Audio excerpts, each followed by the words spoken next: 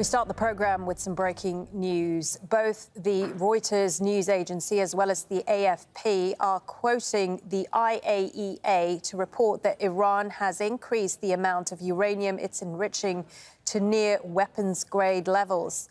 They quote a report by the UN nuclear watchdog, the International Atomic Energy Agency, saying enrichment up to 60% has grown by more than 12 kilograms.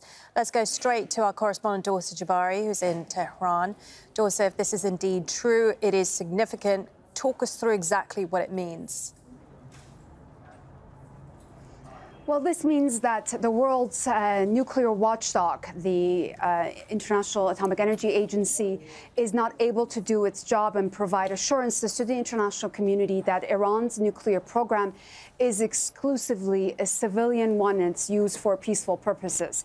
The IAEA is going to have a Board of Governors meeting on Monday, September 12th. They have one every 3 months. And during this Board of Governors meeting, there is a report that is put forth every time by the agency about their ongoing activities. And of course, the Iran nuclear file is usually at the top of that report.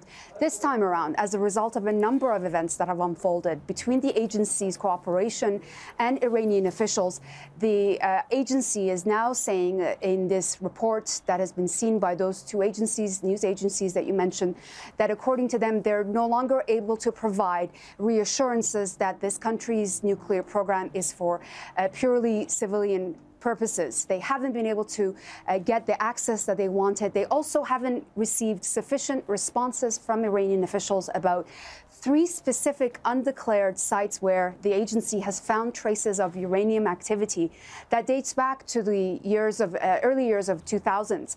The Iranian officials, for their part, say they have sufficiently responded to those inquiries and that the digging up of those issues the agency is coming up with now about those 3 sites is as a result of political pressure from Israel and as a result of intelligence provided by Israel and other countries that don't want to see Iran in a position to be able to negotiate a proper return to that 2015 nuclear deal. Now, what is at stake here is that revival of the 2015 nuclear deal. According to the agency's report that is due out later today to the board members, Iran now has a stockpile 19 times the limit that it was allowed under the 2015 nuclear deal, meaning Iran's high enriched uranium is above the levels that they agreed to in 2015. Under that agreement, Iran was allowed to store 202 kilograms of 3.67% enriched uranium. Now,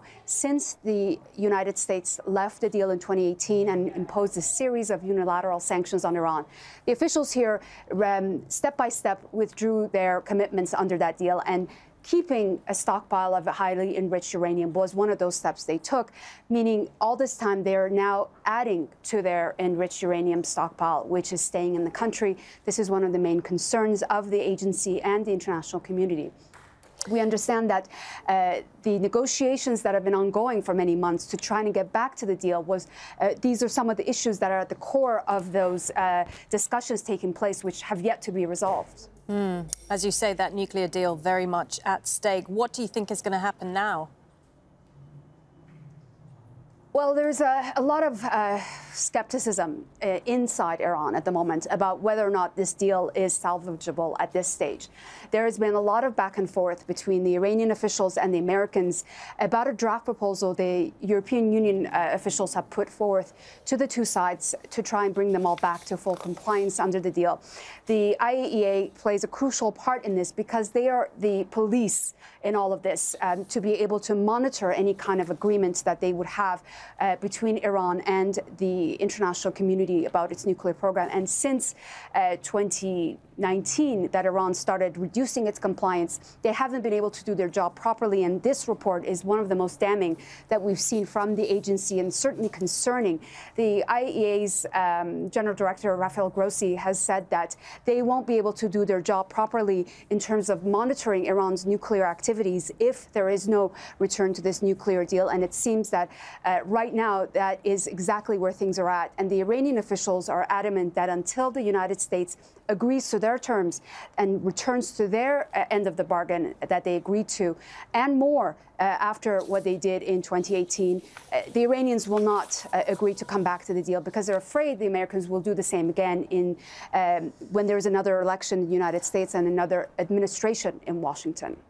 Dorsa Jabbari there for us in Tehran. Thank you.